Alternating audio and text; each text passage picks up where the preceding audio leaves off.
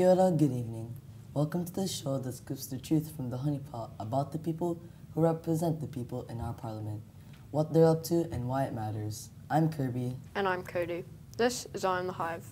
There was panic across the nation today after news from the Beehive of a law to ban the internet because too much time is wasted on it. Here is our reporter, Marama. Yes, in an almost empty House today, the Minister of Statements and Announcements declared plans to ban the internet nationwide. This means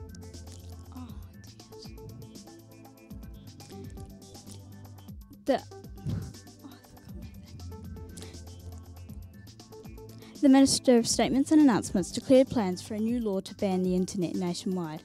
This could mean the country will be sent back to the last century, forced to turn to libraries and books to find information, and on a global level, we find ourselves as nothing more than roadkill on an information highway. So, what does the government hope to achieve with this new law, apart from making themselves widely unpopular with anyone born after 1990? Who knows? We'll bring you more information as it comes to hand. Back to you, Cody. It all seems unusual. Let's have a look at the speech the Minister made in the House earlier today. Mr. Speaker, this bill to ban the internet will have many benefits.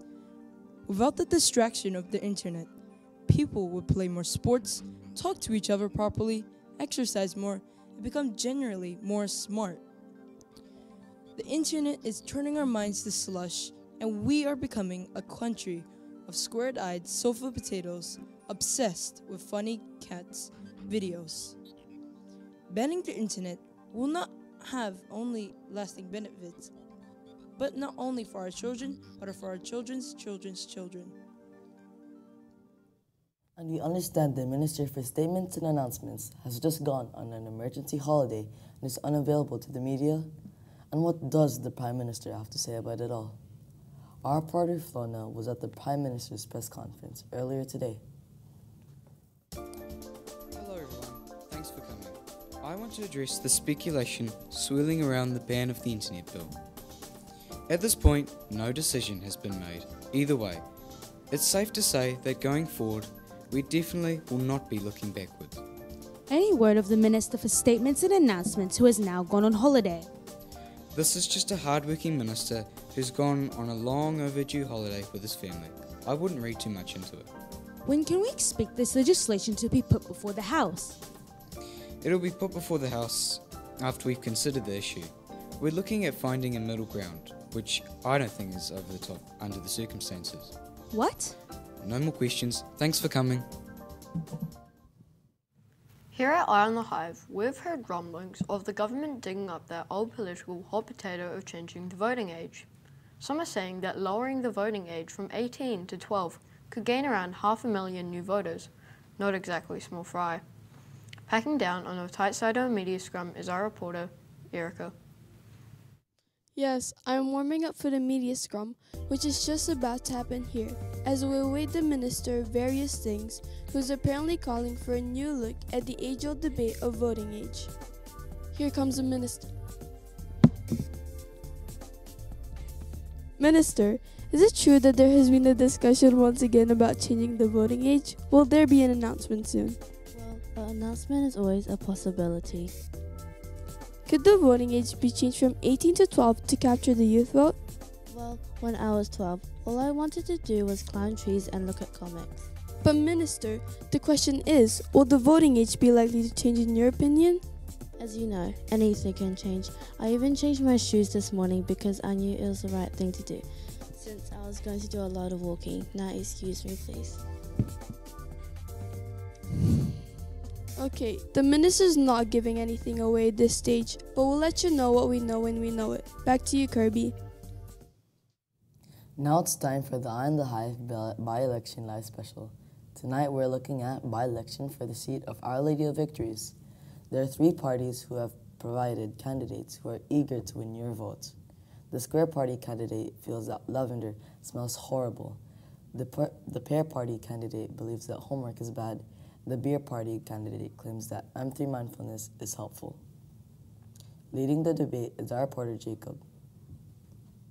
Good evening, everybody, and welcome to Meet the Candidates. So now, let's hear from the candidates.